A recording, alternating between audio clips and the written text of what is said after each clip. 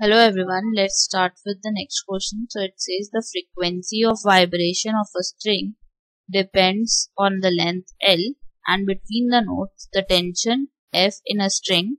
Then it says its mass per unit length M. Guess the expression for its frequency from the dimensional analysis. So in this case they are talking about frequency. So frequency we know is dependent on 1 over t, or you can write it as t raised to power minus 1. Now frequency is dependent on three major quantities, that is length, so L raised to power a, then we have tension or force raised to power b, then we have mass per unit length quantity that can be written as m, so m over m raised to power c.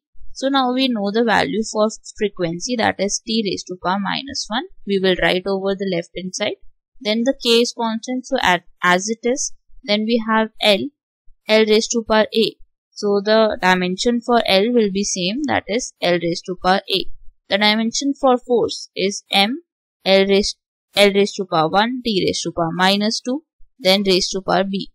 For c is mass per unit length. So therefore we have m, L raised to power minus 1 and raised to power c. Now in this case we have three major quantities again and we have three constants. We need to find the value for a, b and c. So here we have t raised to power minus 1 and m is 0 and L is 0.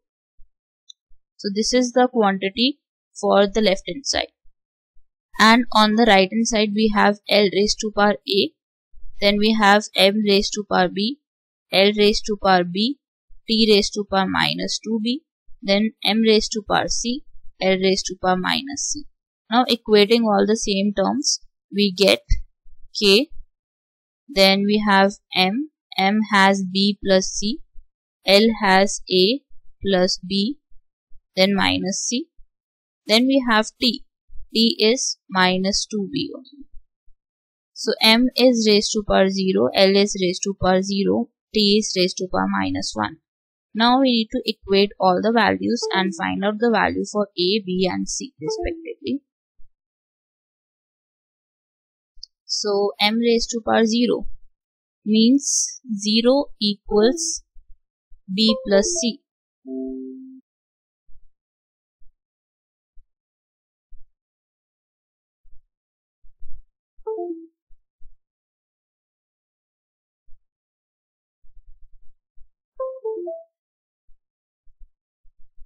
Zero equals b plus c. Then we have 0 equals a plus b minus c. Then for t we have minus 1 equal minus 2b. So from here, from the last equation, we can get the value for b, that is half. Now putting this half value in equation number 1, we get 0 equals plus half plus c. So the value for c will be minus half. We get the value for c, we get the value for b. Now we can easily find out the value for a. So the value for a we can find out by using equation number 2. So we have a, we have the value for b, we have the value for c.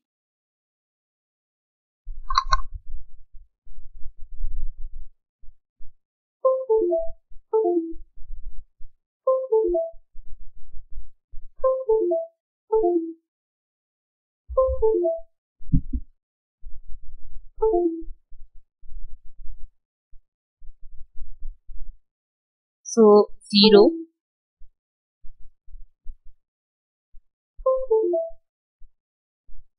equals a plus half minus half.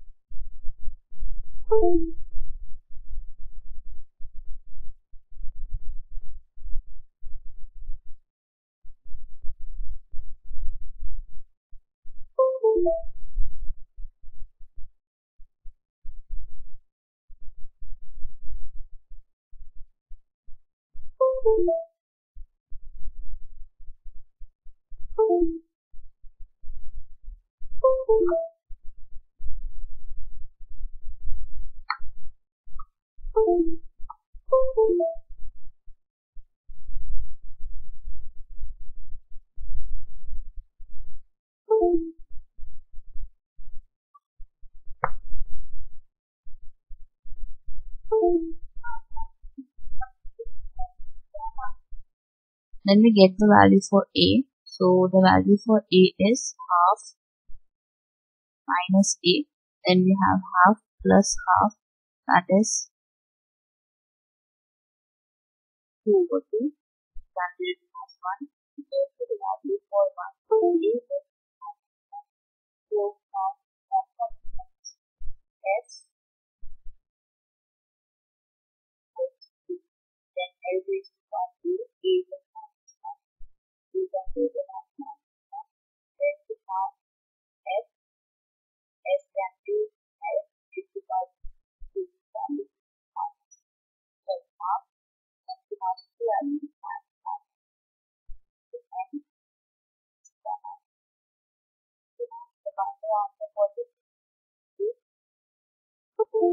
constant over N. Then N over N. Then the final answer. S will give the S and the root S over N.